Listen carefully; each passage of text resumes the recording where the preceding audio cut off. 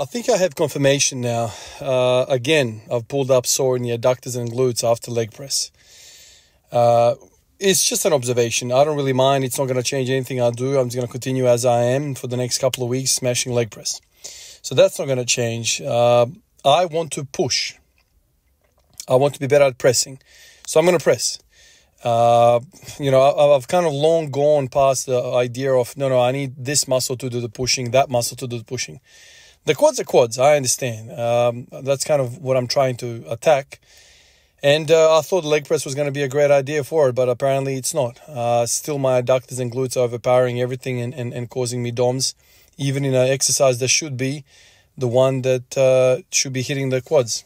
And yesterday I tried putting my feet lower, using all these shoes, getting really low, sinking it in. But the more I did that, the more hip flexion I had. And basically, the more DOMs I have in the adductors and the glutes. So, in the same token, sure, go deeper with the range of motion. But still, going deeper not only takes the knee flexion further, but it also takes the hip flexion further. And so, which flexors and extensors are going to work more? Well, in my case, it's always the damn hips. And it is what it is. I'll just continue on how I am and just keep on keeping on. This morning, though, I've woken up and I'm like, okay, I'm sore through there, but like my hips feel wonky. This is the thing that I guess when you're, playing around with machines, you overload certain aspects, but there's a lot of parts of the body which are taking a holiday when you're doing the leg press. And I think because there is no stabilization requirement, because you can just keep on pushing until the cows come home, there are certain muscles that are not really all that involved. And I think the side glute stuff, TFL and all that stuff that you otherwise would use when it comes to leg press, when it comes to squats, you don't use in the leg press. And so today I thought I'll warm up with this. Today's kind of like the day off. I've had work in the morning, other commitments after work and whatnot, racing around. So this is kind of the last, part of my day. So I thought I'd have an easier day today. But I basically supersetted my, what I called stand abductions with my squats. So I worked up to 180 and just did abductions. To this day, I still feel like there's something there. Every time I do abductors, so A-B, B for Brad, or B for Bob, whatever you want to call it, not adduction, so not adduction, abduction. Every time I do that, I feel great in my hips. So I feel like that's a 1-to-1 ratio for me. If I do horse stance, I feel magnificent. If I do abductions, I feel magnificent. Any which way. Banded, not banded, seated, not seated, laying down, not laying down. Like every time I hit the side glute stuff, I feel lighter on my feet. I just feel lighter on my feet. But when I do, my normal squats, when I do leg press, sure, the muscles are getting smashed, the big guys. But I don't walk away feeling light on my feet. I feel kind of like tight and cramped up and just not the greatest feeling.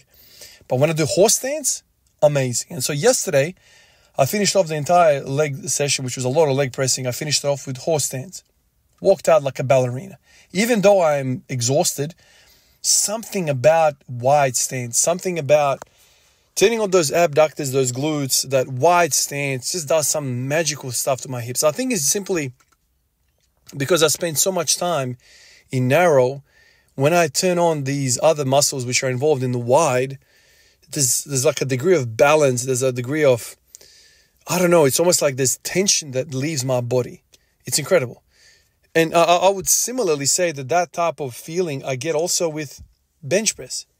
Man, I still can't get over it, dude. There's something amazing when I'm benching wide. After all these years going narrow, I go wide, my shoulders feel great, my elbows feel great, I'm getting pumped in all the right areas, nothing hurts. And this is something that I just keep on raving on about. Man, when you're doing exercise and that exercise beats you up and you're like, all right, I have to now run around it, do a method, do periodization, do this, do that to get the inflammation down. That's kind of part of the parcel, right? Like you just expect that. But then occasionally you do exercises which literally, if I had 25 freaking hours in a day and all I freaking did was bench wide, I still think I would still feel great. I'll probably die by the end of it from rhabdomyolysis, but I would feel great in my muscles. Like, but where like if I went narrow, my usual grip, the grip that I used to hit 152 on the bench, man, like there's a certain amount of volume that I can take. After that, I am booking in 1-to-1 ratio, booking in, feeling like shit tomorrow. And so the way I combated that, the way I kind of worked all that out was like, cool. All right, if I'm going to have a crazy bench day, I need to grab a hold of that belt and that kettlebell, and I need to do arm wrestling exercises, pronation, supination, rising. Okay, you want to do 20 sets of bench? Cool. I need to do 2 hours worth of arm wrestling training. And it's like, I mean, that's doable. You can still do that, but I'll do wide. Oh, it's all inclusive, man. It is all inclusive. All my efforts that I put into it, fine. And you sit back and you're like, well, this is what my body wants, man. It is obvious. It is obvious. Not only am I getting stronger, improving session by damn session. And I am a 35-year-old dude, 10 years in, 11 years into training properly, hard, really focusing on getting stronger. And I'm improving session by session on something like this. That's unheard of, man. So everything is pointing towards me doing more of this stuff. More. It's unreal, man. It's unreal. So I'll just keep it on. I don't know. I've spent such a long time kind of like forcing these certain ideas onto my body. You're going to do this, you're going to do that, but I don't know. I'm just now sitting here in the back of my mind as I'm talking, thinking to myself, so why don't I try again wide squats? What is your excuse? Not box squats, the shit that hurt me in the past, just wide. Kind of like the stance that I'm using with my overhead squats.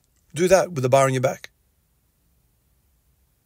Sure, if the following day you end up waking up with like tight hips, sore hips, shitty hips, everything crap, okay, cool, no worries, don't do it. But what if you wake up and you feel mint, kind of like you feel with bench press? What are we talking about here, dude? Literally, like what is the conversation going to be? What are we going to say?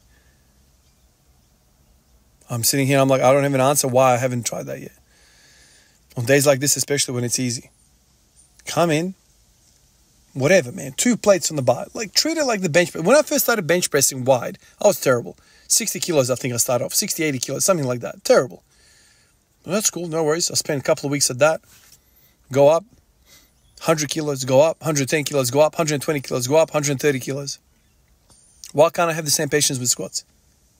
I'm going to do it. I have no other excuse. Appreciate you guys. Catch you in the next one. Peace out.